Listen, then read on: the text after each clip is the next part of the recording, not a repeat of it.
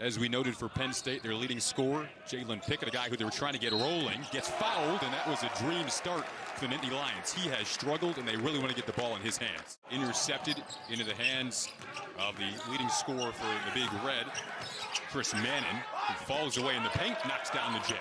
And that's how they want to play. Cornell wants to get out, push that ball.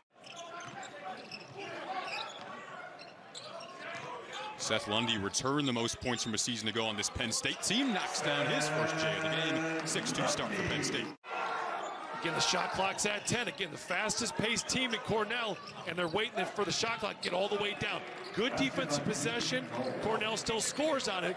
It resulted in a 3 for Cornell. Really good offense. 10-3 run for the Big Red. Make it 13-3, and they're up by 2. And granted, a D3 team, but that's a big win nonetheless. And playing with a lot of energy right now. Another 3 goes down. This time, Nazir Williams has to go back to the 2010 NCAA tournament. Knocks off Wisconsin in the second round. Hara has something to say about that, trying to get himself involved. A chance to make the 7-point game. Cornell has led for much of this first half. Sessoms again. They went under, and he made them pay. Just simple action again. Sessoms looking for his 4th 3. He got it. Win 1 start on the season under their first-year head coach Micah Shrewsbury. Nice little 2-man game there from Pickett and Hara, and Hara converts. Great footwork down low by John Hara. The double team was there. He was able to split the double team with his feet. Really good job, and now great defensive energy by him as well. 5-point edge for the Nittany Lions. Seth Lundy tees up for 3 and drains it.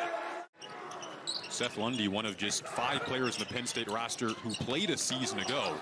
There's a lot of turnover as Patel gets to the rim. Great answer there by Cornell State. A turnover at the other end. Dean Knoll tracked all the way back. You mentioned really good answer. Here's Patel. Continues the answer. It's a 7-0 run to be exact. Another turnover on back-to-back possessions. Patel tees up another. Got it! Then, relocate. That's where he got a couple of 3s as well.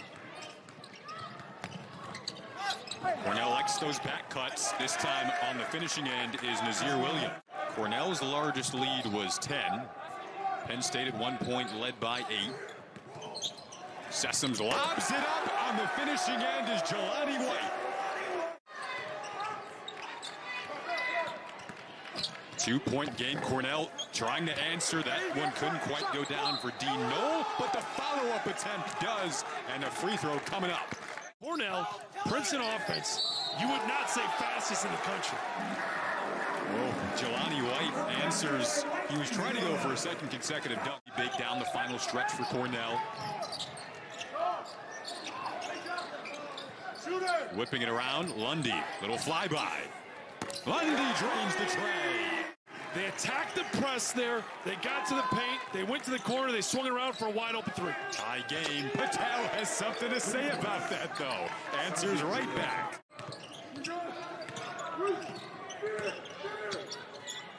Chris Mannon, little fall away. Jay couldn't connect. Flying in goes Dixon. This Penn State team shooting 50% from the field on the game. Sessoms blocked by Dixon. Rebound finds Pickett. Doesn't really have anyone with him, so he takes it himself and gets an and-one opportunity. Yeah, this is a game that Penn State should have dominated the glass. And you look at it, Cornell still beating him 33-30 on the board. The guard from Philadelphia finds Dredd. 1 on the shot clock. Sessoms hoists and hits. Seth Lundy leading all Penn State scorers with 23. Under 5 to play. Sessoms looking for another. Book it! Forward to Nazir Williams. He'll take it himself. Swatted away by Pickett. Under 2 minutes to go, a big block. Great defense by Pickett. 2 for 2 after Cornell at the opposite end had gone 0 for 2 at the free throw line. Dolan was blocked. Hara at 6'9" there to swat it out of bounds.